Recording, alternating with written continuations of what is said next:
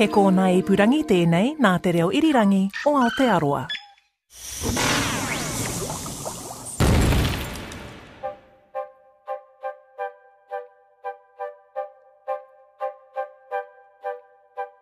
Kia ora and welcome to Elemental from RNZ, a chemical jaunt around the periodic table of elements.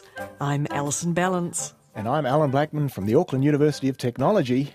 And in episode 81, we are talking about technetium. Oh, hold on. At the end of the last episode, I said technetium because that's what it looks like when you spell it. Indeed, and I was going to correct you, but I didn't. But, seeing as it's the next episode, technetium it is.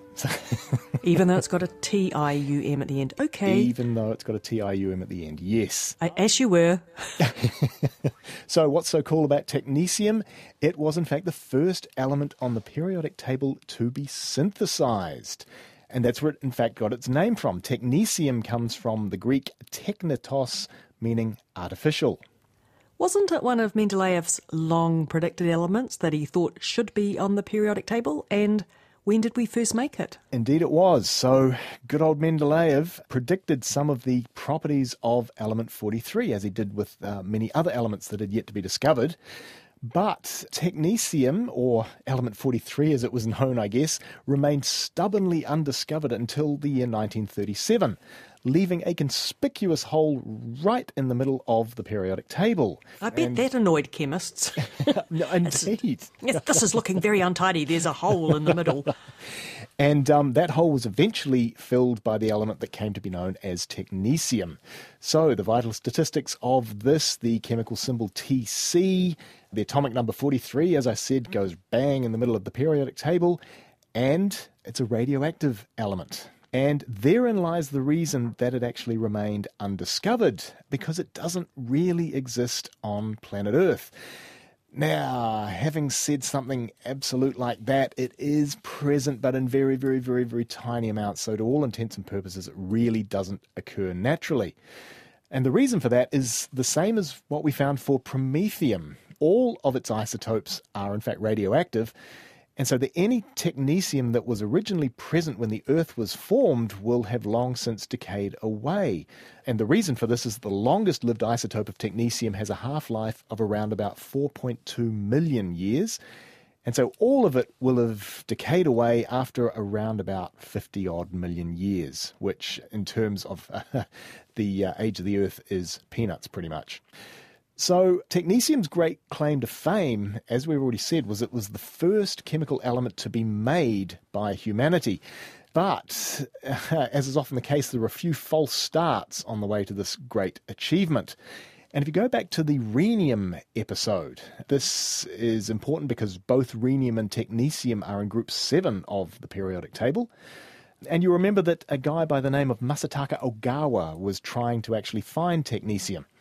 And he reckoned he had it in the year 1908, and he called it Nipponium after Japan.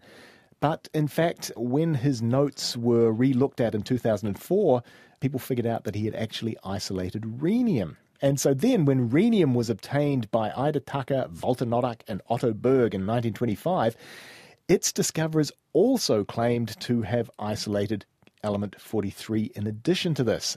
And they then called it Masurium. But their claim was correctly discounted.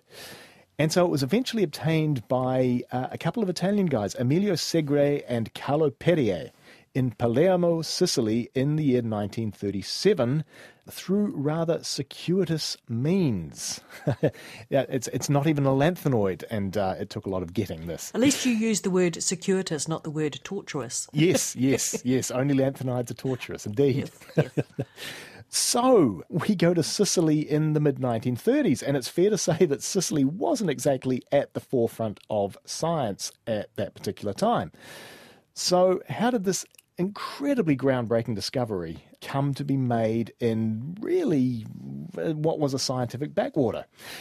And the answer lies in, I guess, one of the people who discovered it. So this guy, Emilio Segre, had worked with the very, very famous physicist Enrico Fermi, who was Italian. And Segre visited Berkeley in 1936, and he persuaded a guy by the name of E.O. Lawrence Some listeners might know that name as being familiar. Lawrence won the Nobel Prize in Physics in 1939 for the development of a thing called the cyclotron. And he persuaded this guy Lawrence to give him worn out and broken parts from this cyclotron because he might be able to use them back in Palermo as radioactive sources. And for those of you who don't know, a cyclotron is just basically a piece of apparatus that accelerates particles to very, very, very, very, very high speeds and energies. So, Lawrence was sending Segre these bits of brass and copper plates from the cyclotron, and they had become radioactive because of the fact that they had been used in the cyclotron. But in early 1937, Segre was sent a molybdenum plate that had been bombarded by deuterons for quite a while in the cyclotron. And long story short, chemical analysis of the molybdenum plate allowed isolation of a tiny amount of element 43. And this was pretty big news. And so following confirmation of this result by others, in 1947 the name technetium was proposed by Segre and Perrier as the original discoverers of this new artificial element. So it's got a pretty typical number of chemical disadvantages, I'd have to say. It's radioactive, it's rare. Mm-hmm. So does it have any uses? Well, of course, being radioactive, you might expect that the element, it's not going to have a lot of uses.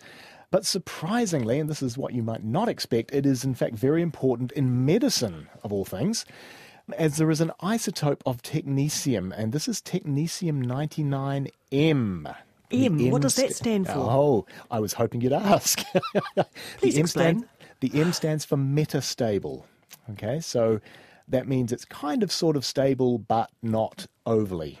So this is a very, very special technetium isotope, and it's very, very useful in fact, diagnostic medical imaging. It's got just the right energy, and it's got just the right half-life to give you very good pictures of your insides. So very, very useful there. Here's an ironic use, I guess, of technetium. One of the best ways of rendering steel impervious to rusting is to add a tiny amount, and when we're talking tiny amount, we're talking tens of parts per million, of a compound called potassium pertechnetate, KTCO4. And that's brilliant. It'll stop your steel rusting. Unfortunately, of course, it also makes your steel radioactive. Just kind of pointless, if you don't mind me saying so. Well, as long as you don't go near the steel, it's fine. And that's it for technetium? That's pretty much it, except for the fact that there are some red giant stars. So they are of the spectral types S and M and N, and these all contain a spectral absorption line indicating the presence of technetium. And apparently these red giants are known informally as technetium stars. Pretty cool. That's nice. Well, that's it for the first synthetic element. That's pretty significant, though. Another chemical record holder. Thank you, Alan, for that. And you can find out more at our webpage, rnz.co.nz/chemistry, and find plenty of other episodes where you found this one. We're back next time with tellurium, is that right? Yes, indeed. Sure. But until then, it's goodbye from me, Alison Balance. And me, Allan Blackman. Mā te wā.